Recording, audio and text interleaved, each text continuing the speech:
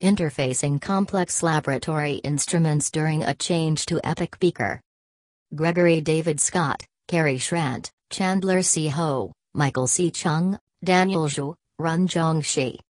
J. Pathol Inform 2018, 9/24, June 25, 2018. DOI 10.4103/JP_21_18.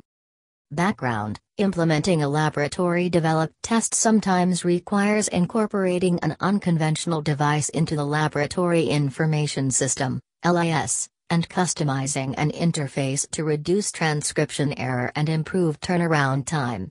Such a custom interface is a necessity for complicated high-volume tests such as 25O vitamin D by liquid chromatography-tandem mass spectrometry (LC-MS/MS), when there is no vendor or LIS-supplied interface available. Here, we describe our work and experience interfacing a API 5000 LC-MS/MS instrument with our newly implemented LIS, EPIC Beaker, using a combination of in-house scripting software and a middleware vendor, Data Innovations. Materials and methods: for input interfacing, custom scripting software was developed to transcribe batched order lists generated by EPIC into files usable by the instrument software, Analyst registered.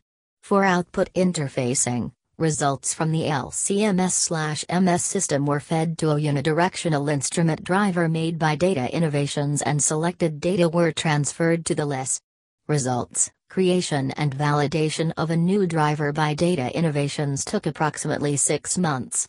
The interface was adopted for 25O vitamin D and testosterone testing during periods of increasing test volume, 4.5-fold over 8 years and 1.25-fold over 5 years.